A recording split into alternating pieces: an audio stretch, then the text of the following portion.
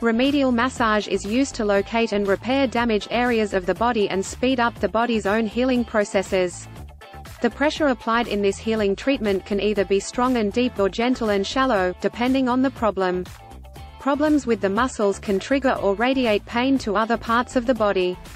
Remedial massage aims to trace the original reason for the pain, tackling both the cause of the problem and the symptoms. Remedial massage is the systematic assessment and treatment of the muscles, tendons, ligaments and connective tissues of the body to assist in rehabilitation, pain and injury management. A remedial therapist must have knowledge of anatomy, physiology and pathophysiology to determine where to treat patients. What does a remedial massage therapist do? As I'm sure you can imagine, the varying styles of massage mean that there are an equally varied number of career options.